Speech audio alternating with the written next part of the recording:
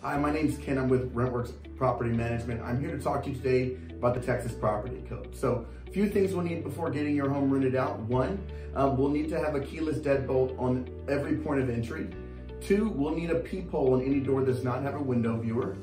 Three, we'll need a bar lock on any sliding glass doors that you have in the home. Four, we'll need a smoke detector in every bedroom, as well as the hallways outside of each bedroom. And finally, we'll need to change the locks between each of the tenants. Now, I know you'll have questions on the property code, so feel free to reach out to me and I look forward to hearing from you.